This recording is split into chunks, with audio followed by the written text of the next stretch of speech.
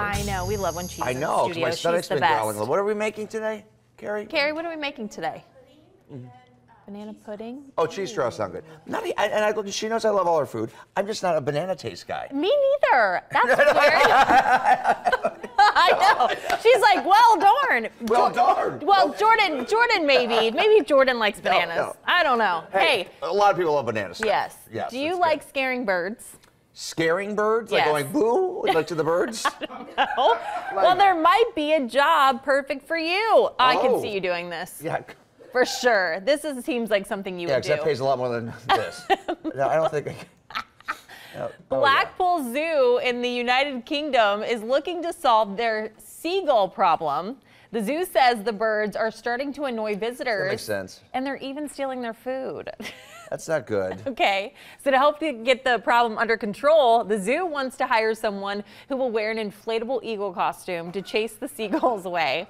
It'd be just annoying trying to eat and. Yeah, Blackpool has received 200 applications from around the world so far. As far as the pay, the ideal candidate will get $13.15 an hour. Do they get to keep the outfit? Probably not. No? I mean, and they have to be 21 and older. Why? There's other ways to do that. Okay.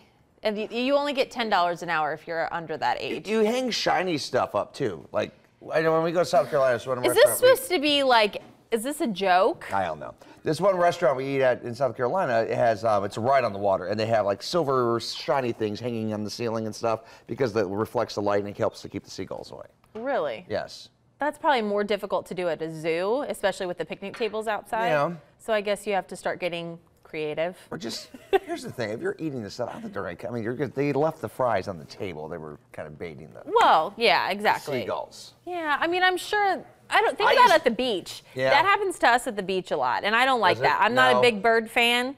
So anytime like a seagull like starts creeping a little too close to my blanket, You go, hey now? I'm like, yeah. Anyway. Yeah, I don't know. I used to, when I was a little kid, a little trip down memory lane. My grandfather and we used to get in his car and drive to the shopping plaza. Okay. You know, they lived up in northeast Ohio, but their community was like near the lake. Yeah. And so there were seagulls all over the place. And so we would drive and we would feed the seagulls bread. Well, that's cute. Yes. I love that story. Yeah, it was I tried to do that with a goose once. Yes, a goose. Some geese. Yeah. And it didn't work out too well. Now, geese can be dangerous. Yes, they're mean. Yes, yes. Hey, check this out. So this is kind of cool. A Lego-inspired burger restaurant coming to Cincinnati for a short time. It's called the Brick Burger. It's a pop-up location. It's going to be on Vine Street for 2 days in October. Look at the buns. That's kind of cool. That is. Have your boys seen this yet? No, they haven't. Oh my goodness, they're I still need to take them to their minds. I still need to take them to the Lego exhibit at the Museum Center, the new Brictionary. Okay. That's going on. Yeah.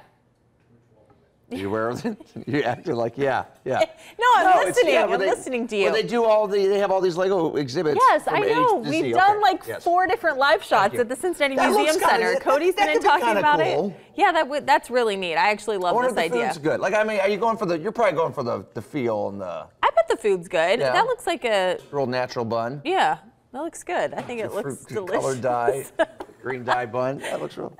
No, it looks good. It looks good. No, I think your boys are going to lose their minds over that. You could make it a experience. whole like Lego day. Take them to the Cincinnati Museum Center and then take them over there. Well, I don't know if that exhibit will still be there. This is in I'm October. just trying to help. I'm just trying to create a fun day for you, okay? Thank you. Thank you. Hey, what would you do if you had a disruptive passenger on your flight?